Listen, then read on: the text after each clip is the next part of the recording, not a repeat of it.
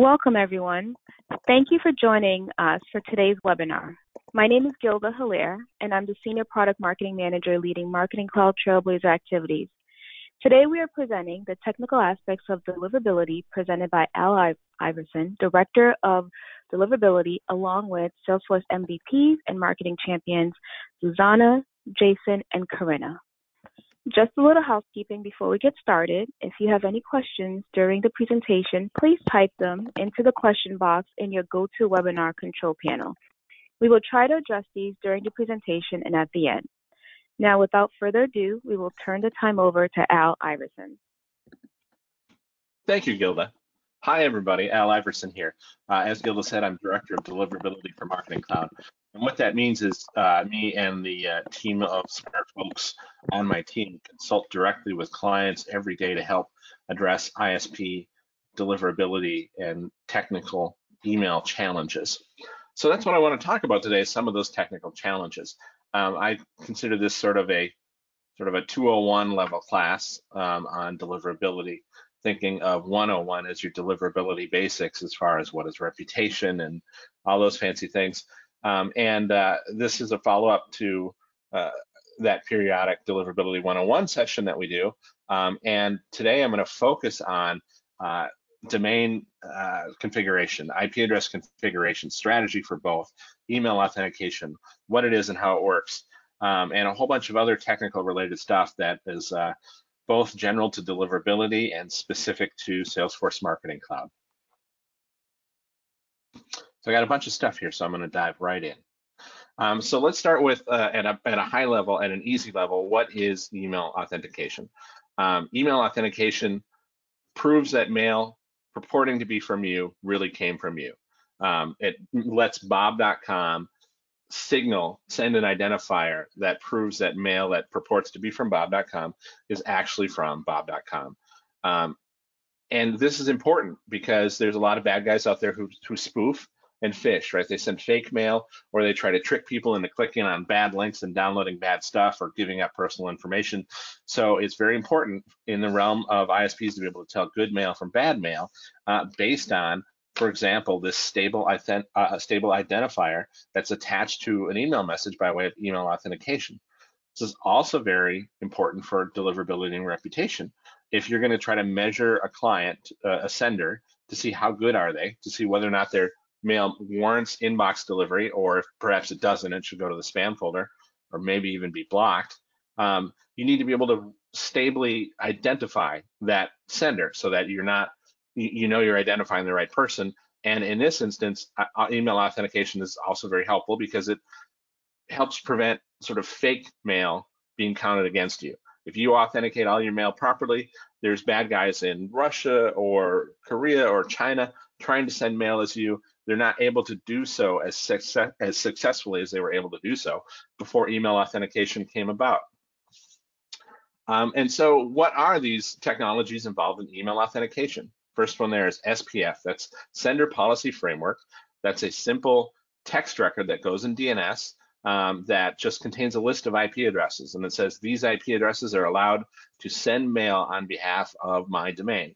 So if Bob.com publishes an SPF record that includes the IP addresses of the mail servers that Bob.com uses, any mail that comes out of those servers, ISPs will check that SPF record. They'll say, oh, good, this truly came from an IP address under Bob.com's control.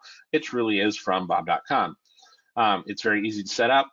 But it's not, it doesn't cover all possible types of email use cases. It doesn't survive email forwarding, for example. So if you have a university alumni account and you receive email there and you forward it to somewhere else, like a Gmail or a Yahoo account, that's an example of that forwarding use case, handing it off from one ISP to another, interferes with this SPF authentication. So looking at that and figuring out what else you can do to authenticate email messages to survive those kind of use cases and be more sort of robust overall, that leads us to DKIM, Domain Keys Identified Mail. And what that does is it applies a cryptographic signature. You don't see it, it's in a hidden header, but that signature is a sort of a checksum, a calculation that says, hey, this message really came from Bob.com and it hasn't been modified in transit. nobody's messed with it. Nobody's modified anything in there. So it truly is from bob.com. It's not based off of IP addresses. It's based off of domain names. The only downside to it is really that it can be a little trickier for people to set up. It involves a little bit more knowledge of DNS. You've got to paste what's called a public key into the DNS record. And some DNS tools are a little too basic and don't really understand how DKIM works. And so there's some kinds of DKIM records that won't fit in that DNS record. So that's one of the challenges that people run into sometimes when they're trying to set up DKIM.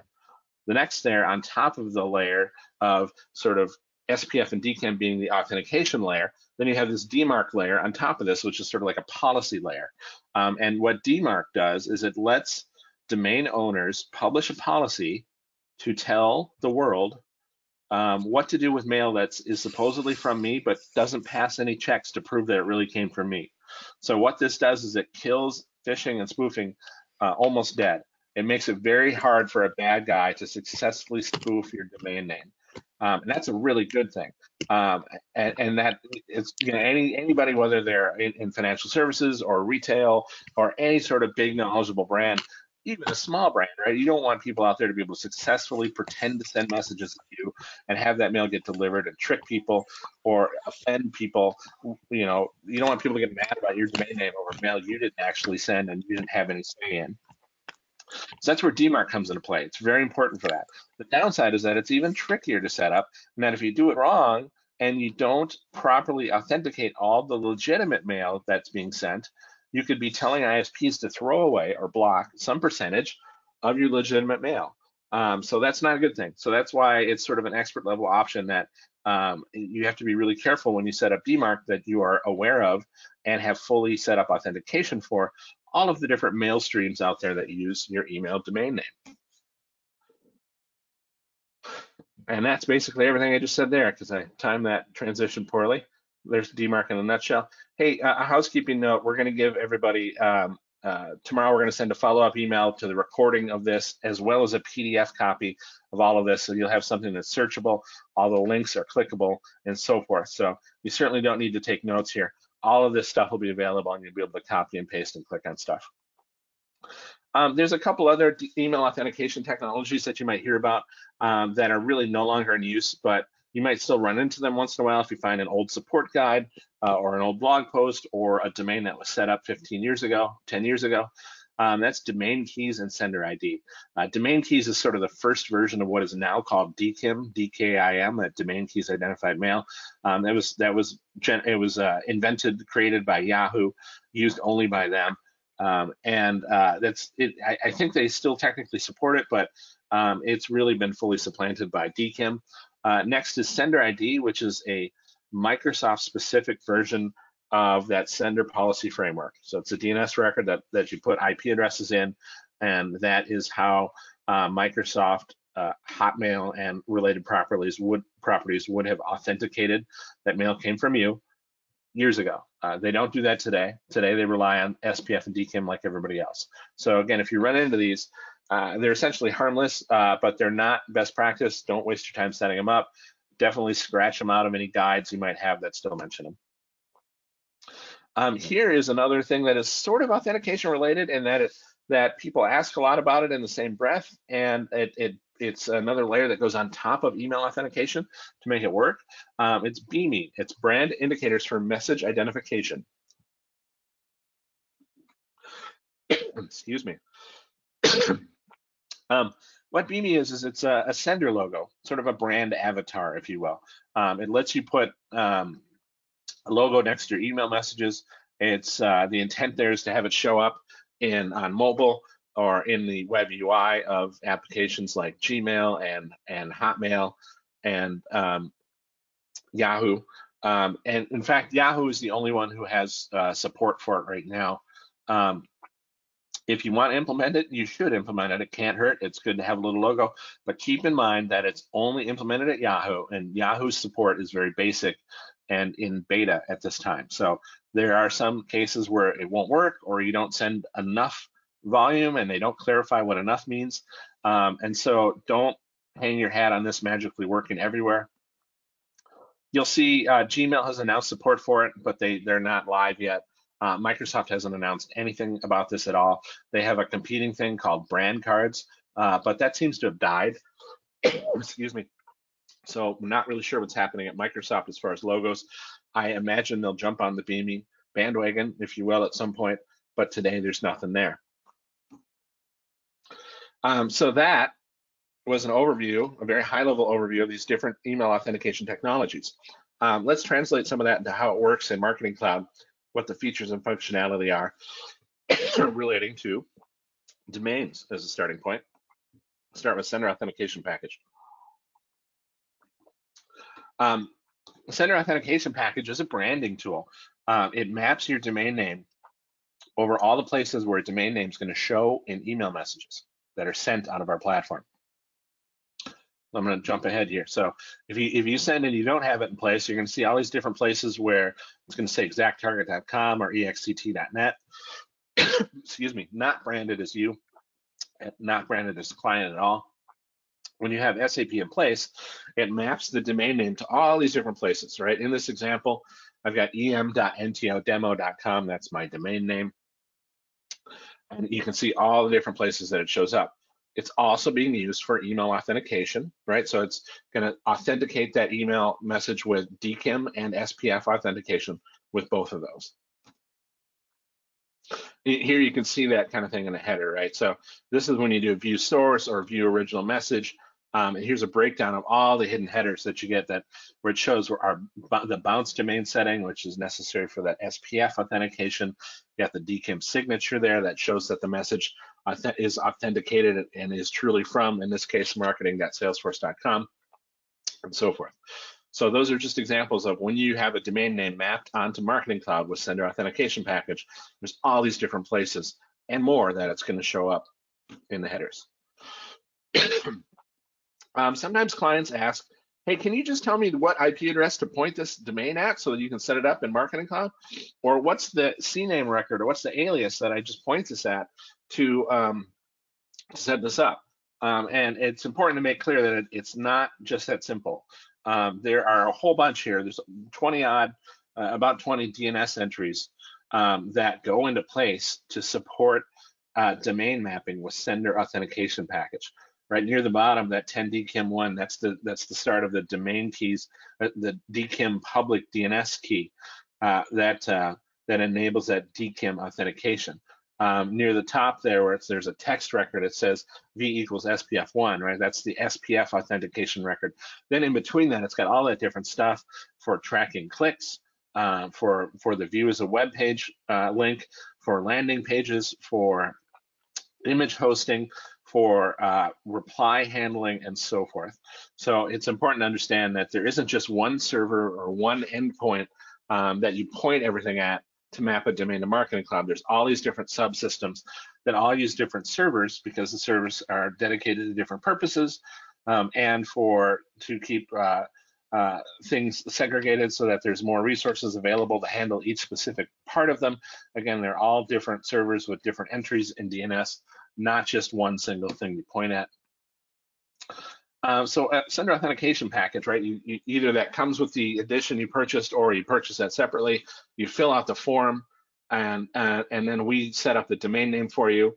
Either we host the domain's DNS for you by way of subdomain delegation, which is a DNS setting that says, hey, for part of my domain name, like if I've aliverson.com, for email.aliverson.com, that subdomain, that little part of my domain, delegate out that DNS hosting or mapping for just the email part of it over to this third party, in this case, Salesforce.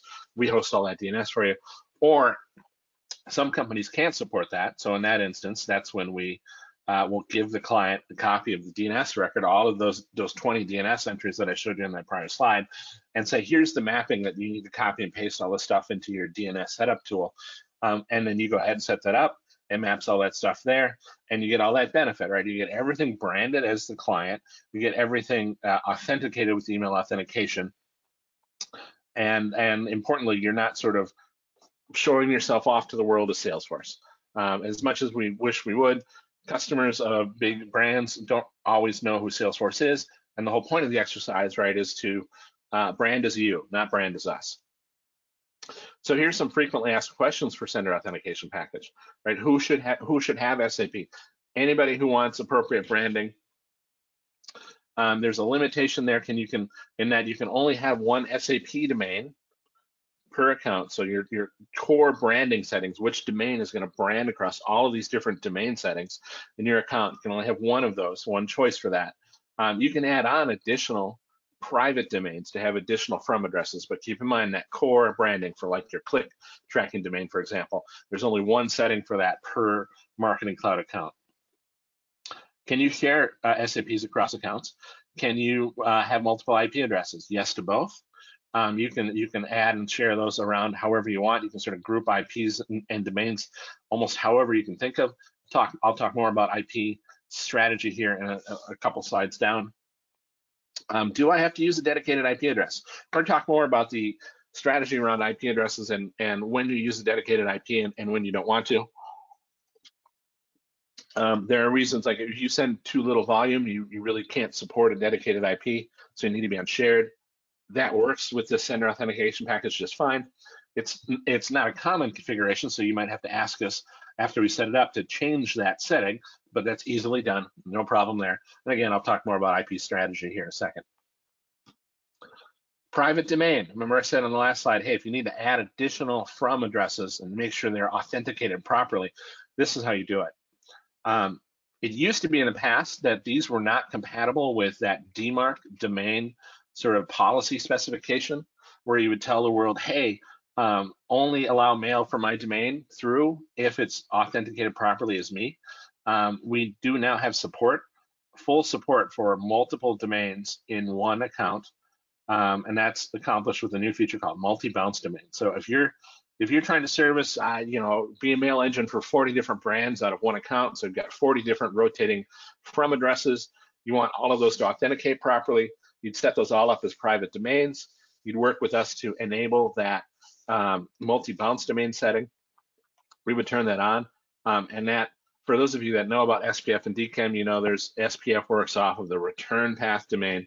And that's what this does, is it makes a variable return path domain or bounce domain so that it always matches the from address, and it's always going to make sure that it sort of provides what's called SPF alignment, which is one of the necessary steps to make sure that you always pass DMARC checks as often as possible. So long story short there, what it does is it gives an extra boost to deliverability by making sure that you can always pass DMARC, so that you can turn on DMARC, so that you can tell people to reject mail that pretends to be from you, but is really from bad guys. I'm sure there's a better way to explain that, and ask 20 different people, they might explain it 20 different ways, but that's how I look at the short version of what we do with that and what that is. Frequently asked questions about private domain. I won't read this, everybody can see this just fine. And of course, this will be in the handout as well. A quick note on SSL certificates. When you set up sender authentication package, we do strongly recommend that you also implement SSL along with that. What that does is it makes any links and images hosted show up as HTTPS instead of HTTP. So in other words, that any connection to a web server is encrypted and not unencrypted. The reason you want to do that is a lot of big brands have a mandate to do this already, and they publish that in their domain with a setting called HSTS that requires SSL to always be on. So you're going to need that in that instance. And at some point in the near future, possibly even by the end of the year, a future update of the Chrome web browser is also going to require it, and might make some links unclickable or might make some images not display if they don't have HTTPS links. So that's why SSL is very important, and you really should consider it a best practice to implement it whenever you set up a sender authentication package domain. SSLs, the important thing on this slide here is SSLs are domain based. So if when you purchase sender authentication package and you want to include SSL, you need to buy 2 SSL certificates. One covers images and the other one covers everything else. That's for images. We use the Akamai Content Delivery Network to hash out image content all around the internet. And then we need that second one for everything else that's hosted by us and not hosted by Akamai. But again, those are domain specific, so that if you have one SAP and two SSLs, you can apply that domain and those SSLs to as many different accounts as you want. Any account where you want where the click domain is going to be that specified domain, and you want those links to all be HTTPS, that's your existing single sender authentication package and the two SSLs you purchased when you set that up. The three of those together can be mapped to as many different accounts as you want, because they're domain based, not account based. So if you have the SSLs that are set up for your domain, they're going to work any place that your domain is set up in Marketing Cloud. Let's talk a little bit about domain strategy. Get this question a lot. Once upon a time, I didn't really know if it was my place to tell people what domain to pick, and I still think there's a very strong marketing flavor to this question, right? It's really a strategy concern, maybe more marketing than technology, but I'll tell you where to start. And you want to make sure that, if at all possible, make sure it's some subdomain of your real domain, your real brand, something like email or EM or CP. Avoid Salesforce, avoid ExactTarget. Again, the point is to brand as you, not to brand as us. In the middle there, you'll see I talk about the cousin domain problem. Cousin domains are domains that are sort of like yours, but could be registered by somebody else. And you'll know that in email marketing, that was sort of an accepted practice for a good long while. And that's not a great thing nowadays, because a bad guy could register a cousin domain just as easily as a good guy. And so in that instance, you're sort of leaving it up to the end consumer to have to decide, should I trust this domain name or not? If a bad guy sets up a domain and it gets a bad reputation, one would hope it would be blocked, but there's still that leeway where they set it up, it doesn't have a bad reputation yet. They could even be setting up email authentication on this lookalike domain. You don't want any of that. So if you make sure it's always under your real domain, if you're BurgerKing.com, make sure it's always something under BurgerKing.com, like email.BurgerKing.com, marketing.BurgerKing.com, or so forth, just to make sure that it proves to people that it's from you. They don't have to trust that this really is still you when it's some other domain that you registered. And finally, stay away from generic choices. Those are bad practice. We will reject those when we find those. They put us in a bad spot, and they put us in a little bit of a pickle in that when there's a spam house issue, or you want us to reach out to Yahoo or Microsoft, we need to be able to show them that you're a good guy doing good things. And ISPs are suspicious of generic email domains. The domain should reflect the brand or the sender. That's best practice.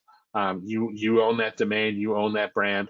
It's not a consumer email service like Gmail. That domain name should reference you specifically. And that can be tricky, right? If you're servicing 40 or 50 brands out of one account, the old way of doing that, where you just don't you slap in a generic domain name and don't worry about it, doesn't work in 2020. Everything really does have to be branded properly.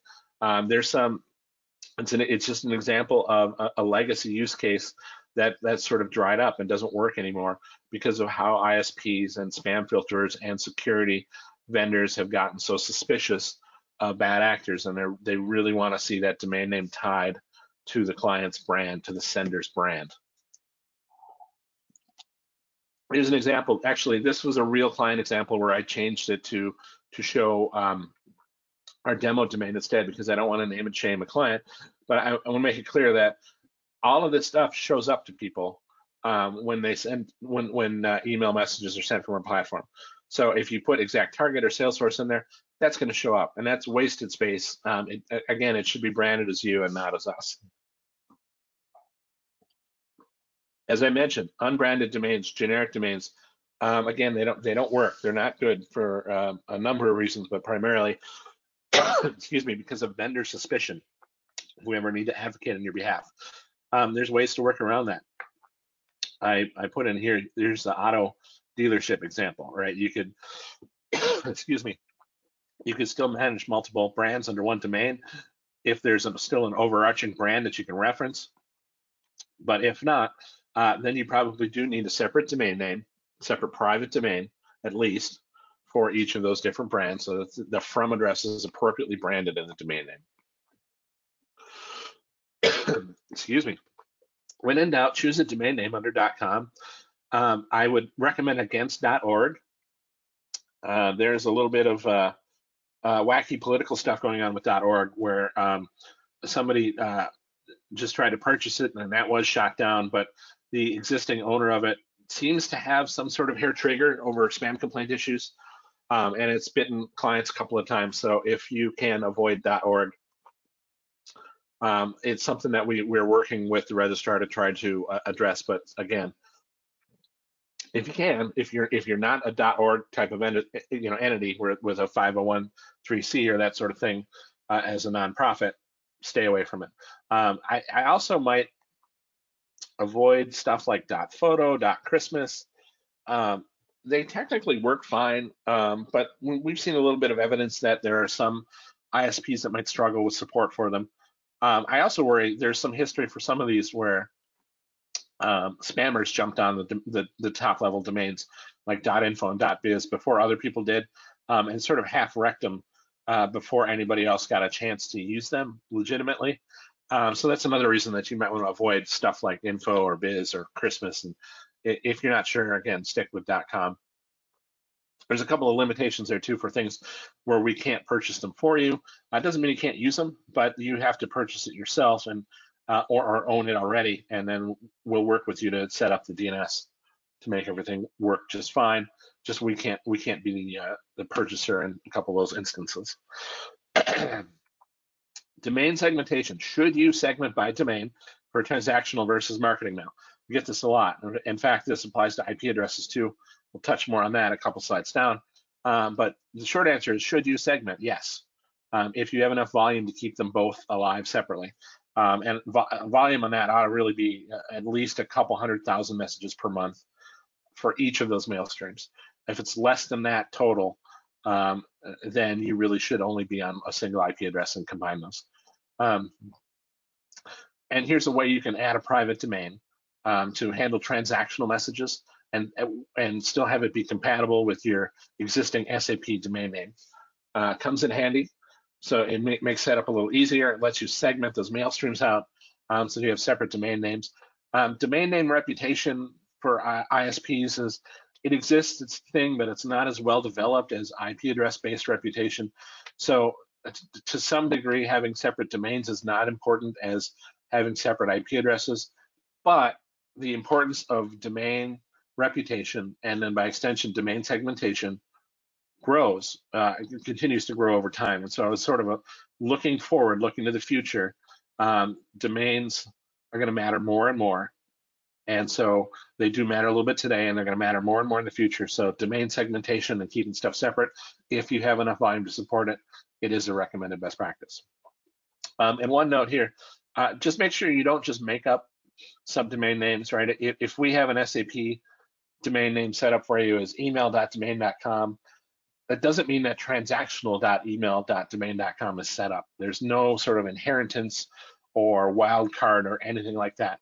Every domain match for a from address and that sort of thing has to be an exact match. There's no sort of wildcards.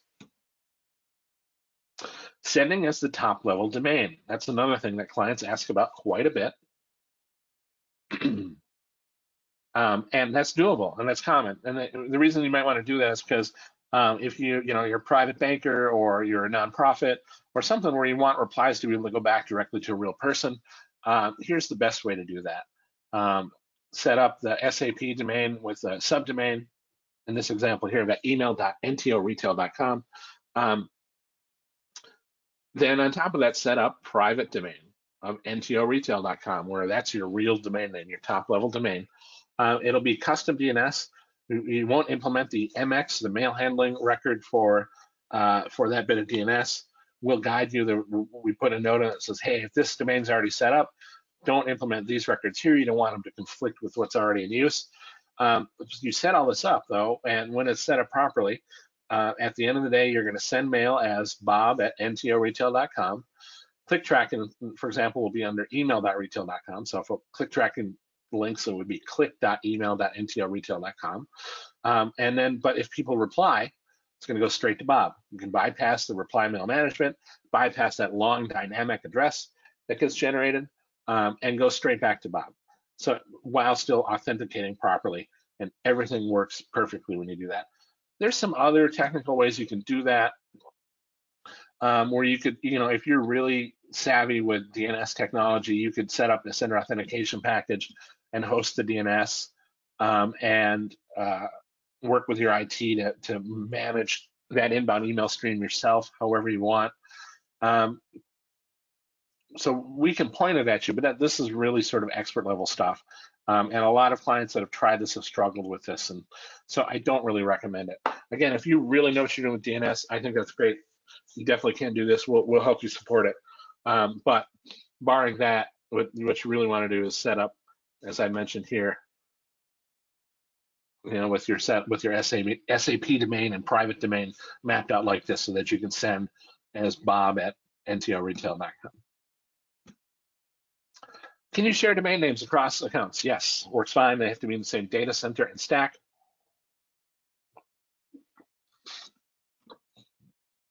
Now let's talk about IP address strategy. Hey, fellow moderators, can everybody hear me okay? I just want to make sure I haven't been talking into the ether for 20 minutes. I can hear you. You sound great. All right. Thanks so much. Excellent. All right. Clients ask all the time about IP address strategy, and it can get pretty complicated, but I'm going to try to distill it down here into as easy to understand chunks as possible. 99.999% of our clients get a dedicated IP address, one or more specific dedicated IP addresses that are just for that client's use. They're not reused. Eventually, we will recycle some old addresses that haven't been used for months or years, but that's kind of rare because turnover is actually not that high here. And so what that means is you're starting with an IP address that doesn't have a history at ISPs, doesn't have a sender reputation, doesn't have proof of being a good sender or sending good mail. So that's actually a good thing. You're going to build up reputation through IP warming by starting out volume slow and building it up over time. I've got a guide for that, and we'll touch on that here in a second. But that's important because that means that nobody else is using the IP address, so nobody other than you can have any negative impact on your sending reputation. When you're on a shared IP address, you could be affected by somebody else's sending. Even if you're a good sender, even with our monitoring and best practices in place, monitoring is imperfect and it's difficult. And keep in mind scenarios like this. If you come by and you send from your shared IP address at 3 p.m. today, and you get bounce messages back from Comcast saying you're blocked at Comcast. Was it you that caused it, or was it somebody who sent it 2 p.m., who sent a whole bunch of bad mail to Comcast users and caused Comcast to sort of throw up that wall, put that wall up, and make all that mail bounce? But it doesn't affect them because it's too late. That send's already gone. And what it does is it actually affects you because you're the next person using that shared IP address. There's a lot more people using the IP addresses of the shared IPs, and a lot more going on. So it's a very simplistic view of it, but that, in a nutshell, is really what happens there. So dedicated IPs are better because you avoid all of that sort of problem. Dedicated means that it's dedicated only to you and that other people cannot cause you deliverability issues. The only caveat there is that you have to have enough volume to support a dedicated IP address. The volume actually varies. In fact, I could change the slide, and I probably will change the slide to say you must send at least 100,000 messages per month. If you send less than our recommended amount, we think that ISPs will be forever suspicious of your sending reputation, just because they don't see enough of a fingerprint. They'll see enough mail from you to sort of generate a fingerprint of reputation. in their opinion.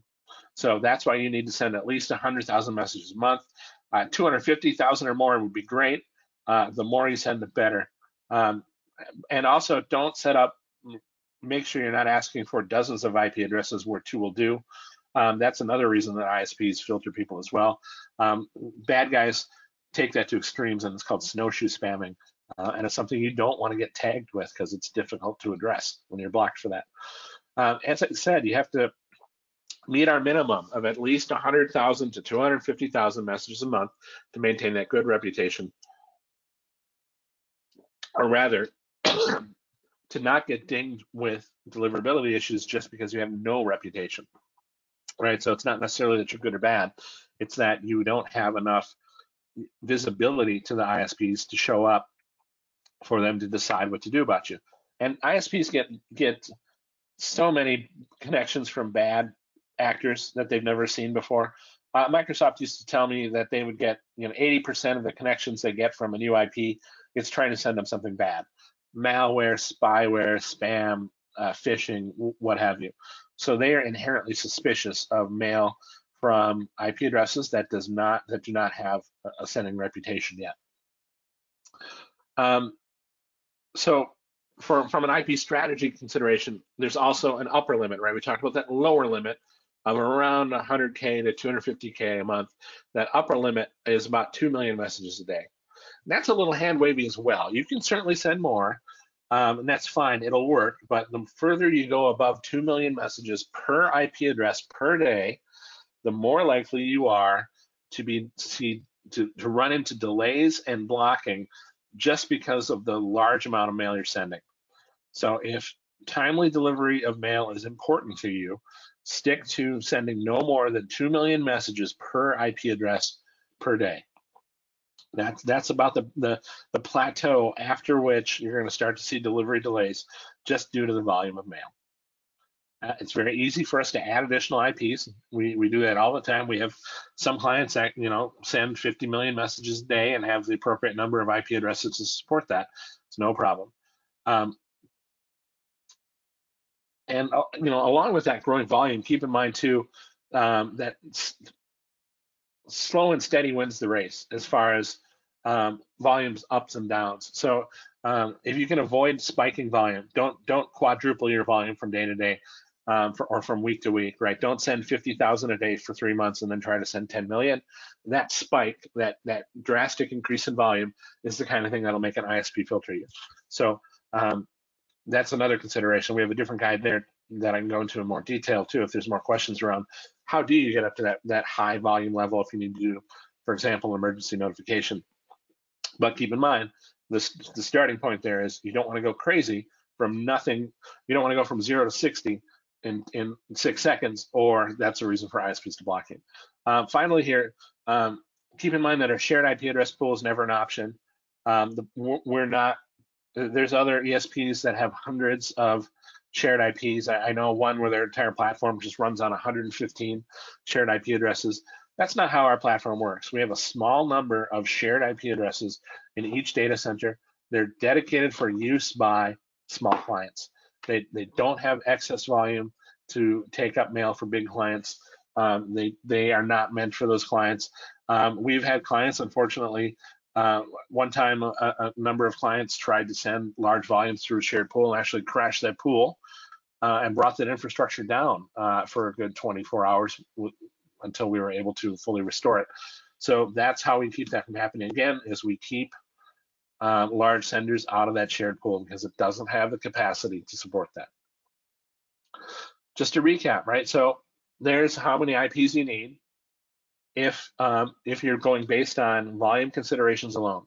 The second half there is if you want to add some additional segmentation for a business need.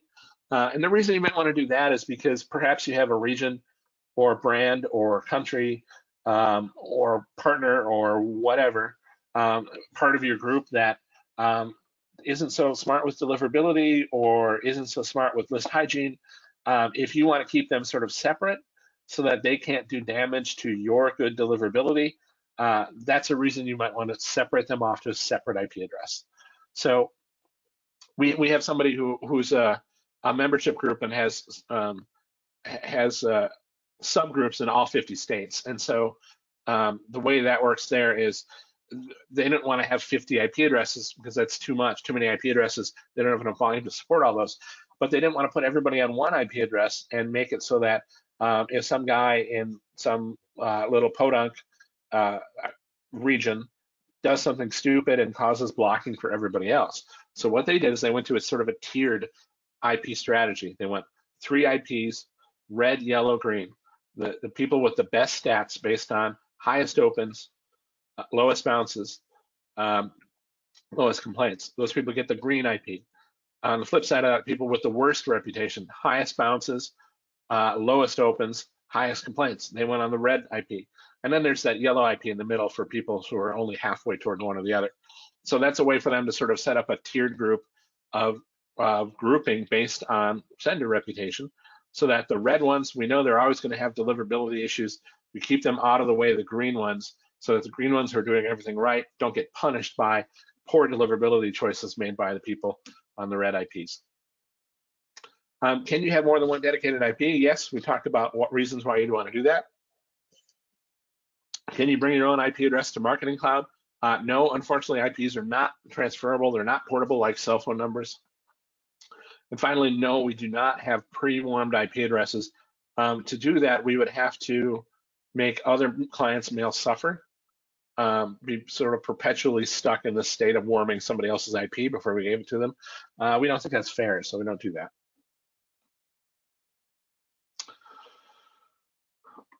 Here are reasons to segment, just following up on what I said there. I'm not going to read all this. I spoke to most of that on the prior slide. Yes, you can group IPs in almost any way you can think of. If you have 4 business units, 4 accounts, you could have, each one of them could have 1 IP, so there's 4 IPs total, 1 times 1 times 1 times 1. Or if you want to group them so that 2 of them share 2 of the IPs, and then one of the other 2 have dedicated IPs, you can do that. Or all 4 of them could share 1 IP, or all 4 of them could share 3 IPs. That's all doable. That works just fine. And if you are smart enough to notice that IP addresses have host names attached to them, and that's part of what shows up under your domain name for sender authentication package, you'll notice that sometimes that domain name might not match if you group IP addresses together, right? It might say, this example here, maybe it says store-us.com, but you're sending from email store.ca. Does that affect deliverability? No, it does not. Look at Google, for example. Salesforce uses Google for corporate mail. So if I send you an email from my salesforce.com address, it actually comes from an IP address with a host name under google.com. So that's an example of we're using Google infrastructure to send Salesforce mail. You know, everything authenticates properly. It doesn't matter that the IP address is called google.com. So the net there is that for our clients, grouping IP addresses together, you don't necessarily have to worry about any sort of deliverability impact from any sort of mismatch with the IP address's host name. Again, I can't stress this enough. The shared pool is not an option here for anybody except small clients. And that is because we want to make the environment for small clients as good and clean as possible. Putting in big senders in the shared pool upsets that apple cart.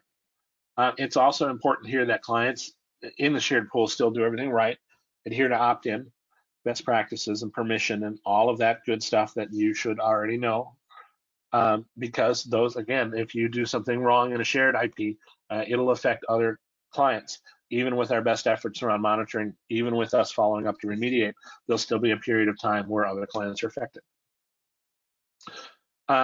So if I can't have a shared IP pool, what else can I do?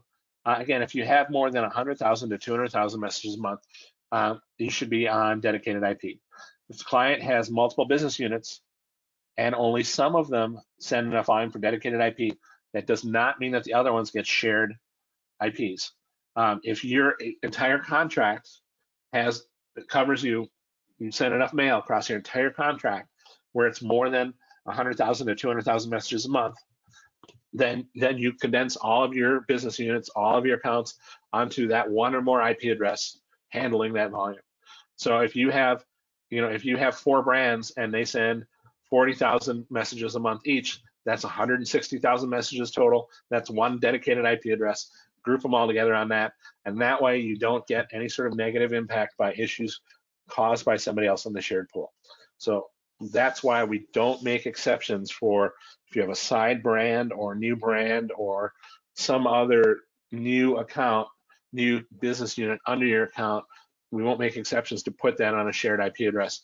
If your overall account structure, your overall contract has enough volume to support a dedicated IP, that is the way you should be configured. That's to the client's benefit. This is all from the practical perspective of ensuring maximum deliverability success. This is not something where we say this to try to reserve something for our own use or to make life easier for us.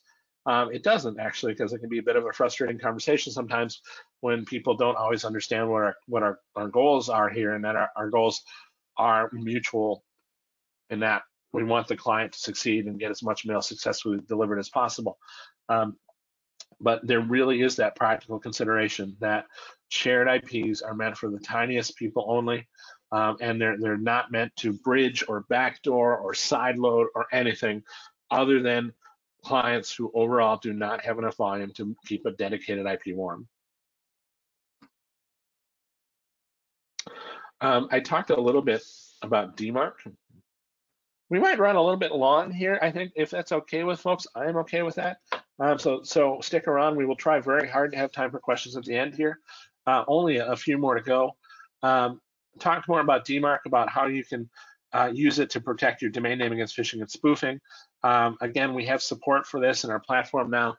We don't always turn it on by default. There's a default one for when we set up sender authentication package.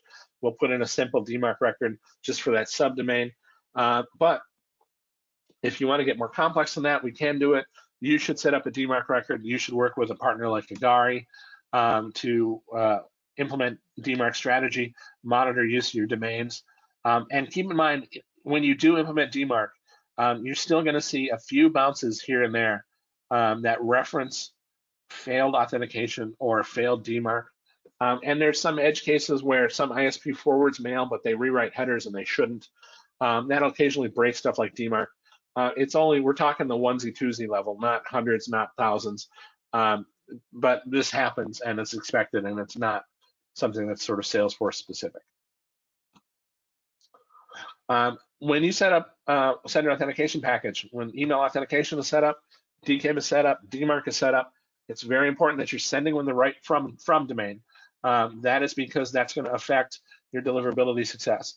If your SAP domain is email.domain.com, but you send as bob@brand.com, those domains don't match. So you're not getting the authentication benefit that you're paying for from sender authentication package. That's very important.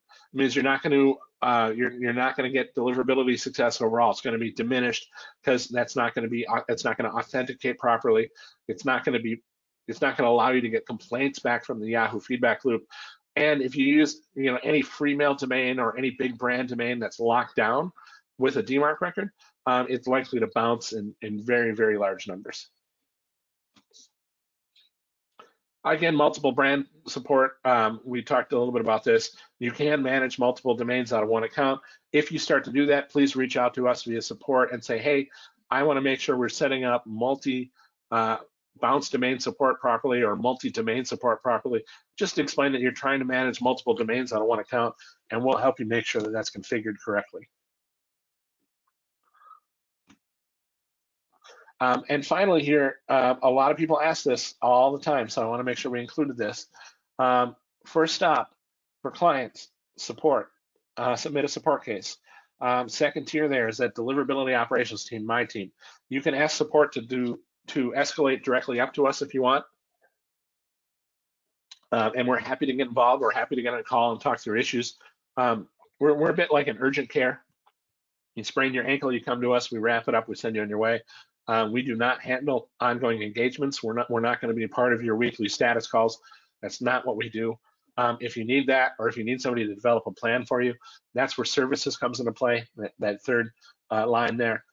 So that's available. Talk to your account exec and they can help map out what it would cost to get you that dedicated resource to be your specialist to walk you through an issue. If you're a partner and you're thinking, hey, how do I get support for my clients, or how do I better understand how to handle this scenario? The first step there for you is the partner community. That's the online portal where you're able to engage with other partners, learn from each other, ask and answer questions, and otherwise access our vast list of resources around partner training and enablement and so forth. And then if you're stumped there, partners can go to their partner support manager and say, hey, I need help understanding this deliverability concept a little better. Can you connect us with deliverability ops, Al Iverson's team? Yes, we are happy to do that. We've let the partner team know that that is an expected interaction, so send those our way, and we'll be happy to meet with partners and walk them through this and other deliverability related stuff. We also have a series of presentations for partners too, like on Deliverability 101 and other deliverability concepts. So ask your partner manager more about that. If you work at a partner where it would be valuable for me to present an hour on deliverability overall, I'd be more than happy to come in and do that. So when you submit a support case, support's going to do that first look and collect all the details from you. They might run a few tests. They might ask you to send to our special test address called the reputation audit address, so we can put together as much detail as possible. Then if they can't answer the issue, that's when they'll kick it up to my team at Deliverability Operations team. So I want to make sure that that's stated, because sometimes people ask, well, why did it go to support first? Because support does that first line of pulling that information together before sending it up to us. How to improve deliverability. I'm sorry, this is a little bit tongue-in-cheek, because somebody could write a whole book about how to improve deliverability. Somebody probably has, somebody smarter than me. There are a million different things you could and should be doing to improve your deliverability. It's all going to depend on what the issues are, what industry you're in, a whole bunch of things around marketing strategy.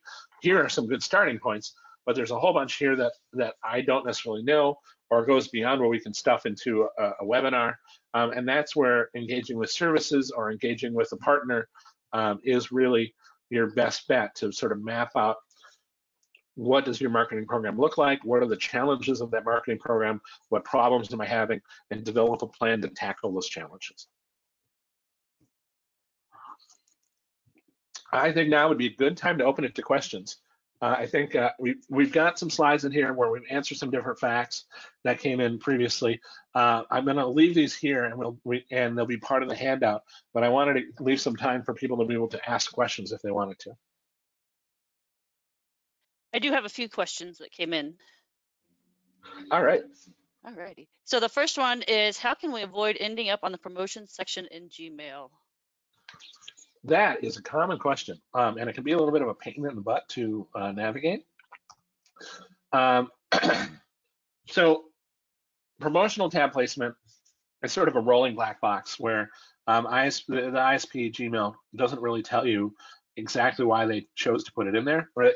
They tell you because they think it's promotional, but they don't tell you which measures they're looking at exactly as to what constitutes promotional. And some people say, hey, I've reverse engineered that if you put this word here or this in the subject line, that puts it in that tab. If you figure that out, great, but don't hang your hat on that, because that changes over time. And so I think it really boils down to, you either have to understand and be okay with being in the promotional tab, knowing that use of the tab is trending down and that people do check the chat tab and do actually interact with those messages. And combine that with, if you really want to sort of push your way back to the primary inbox, the only sort of approved method to do that is to encourage users to recategorize your message. So in other words, tell people to move mail from the promotions tab back to the primary tab. There's a whole bunch of people who, swear it's, you change this line, you change that content, don't mention dollars or whatever. And again, I'm not sure how true that is, but I did collect a whole bunch of that information here and tried to summarize it in that spam resource link there at the bottom.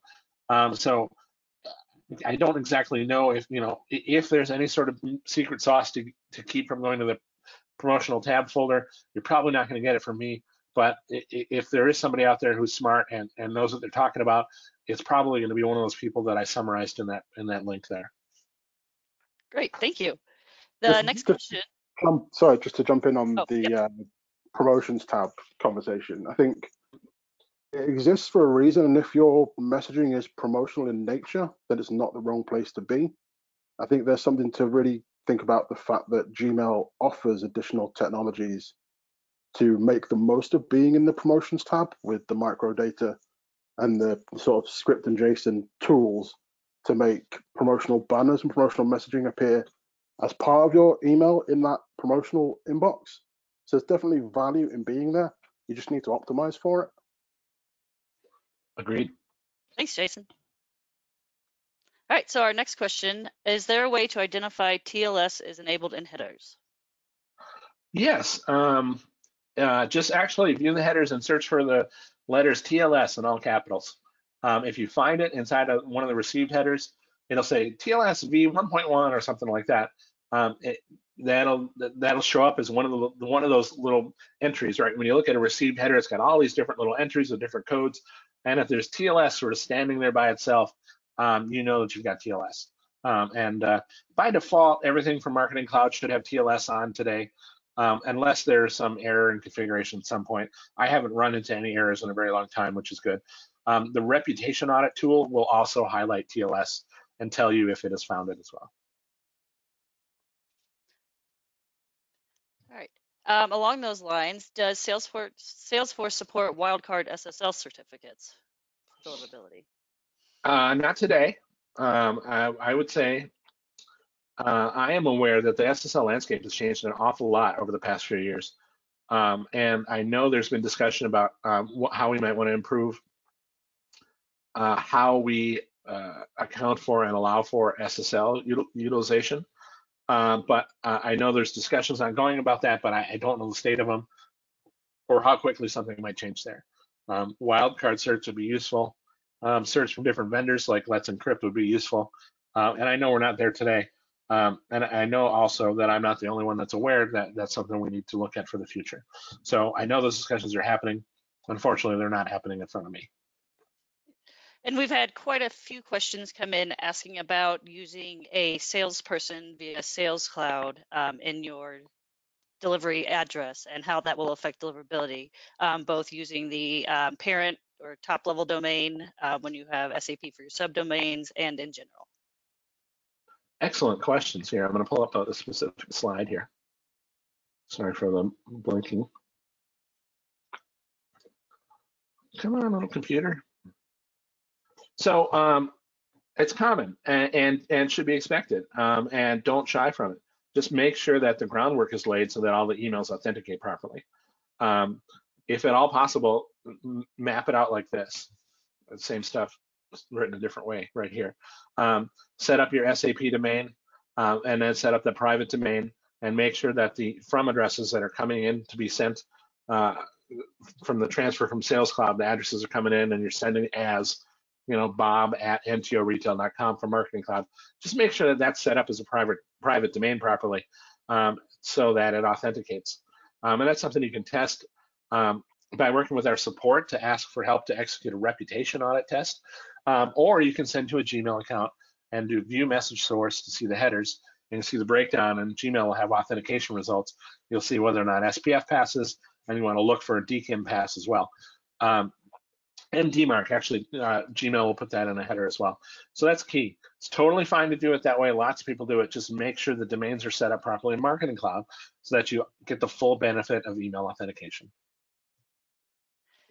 Great, thank you. We're going to take just a couple more questions, and then if we can't get to them, we'll either try and answer them within the community or reply back to you, either via Gilda or Al. I know he shared his information as well. And most of us are also available on LinkedIn, Twitter, or the communities to answer your questions, as well as the VIPs and the marketing champions. And that's one of our favorite things to do. So our next question, what are best practices around clients that don't want customers to email them back or want to use an unmonitored email address that doesn't exist? Believe it or not, that doesn't really harm deliverability. So it's okay to do. A lot of people use a no reply address. there's guidance out there that says it's a bad practice and you shouldn't do it. But we have tons of clients doing it just fine. They don't have deliverability issues. If you need to boost deliverability though, and you're sort of on the edge and always sort of perpetually running into deliverability problems, supposedly one way to sort of give yourself a minor deliverability boost is to encourage people to reply and have that reply actually go somewhere. So like Gmail, for example, if they see that you actually interact with the sender of the message, they are more likely to put the message in the inbox than the spam folder. So you don't have to do it, and it's by far from the only governing factor over whether or not you're going to get to the inbox. But again, in those edge cases where you're sort of struggling, if you can make it replyable and actually be able to interact with subscribers that way, it will provide at least a modest deliverability boost. All right, and then our final question for today will be, what tools do you recommend to monitor your deliverability in your records? All right, so I'm going to show a link to one of our guides here that's going to cover that. Yep. And Al has some of the best documentation. I've worked with him with a few different brands that I've worked at, so he's one of my favorite presenters because he has the best documentation. I appreciate that. Thank you.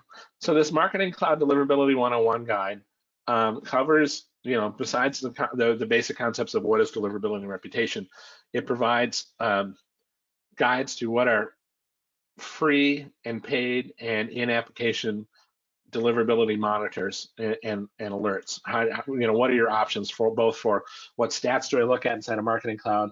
What tools can I add on like Return Path or Bounce Detective or Reputation Audit? And then it also includes a number of freebie tools like Mail Tester and Sender Score that are excellent for exactly that kind of stuff. Mail Tester can help you check your authentication, tell you that, and if that passes, your DNS records are set up properly. Sender Score lets you look at the reputation of your IP address and gives you reasons why it's imperfect, if it's imperfect. And so that's the best place to look for that information. And again, you guys are going to get a PDF copy of this, so these links will all be clickable. He also has great information on feedback loops in there and which ones that you can set up and which ones are maintained by Marketing Cloud as well. I use that one constantly. Because we're always acquiring new brands, so I'm always sending that out. All right, so that was our last question, and I want to thank everyone for attending today. We appreciate you being here, and we're going to send out the webinar recording and the slide deck, just like Al had said. And thanks again for joining us, and we will see you next time. I hope everyone has a great day. Thanks, everyone.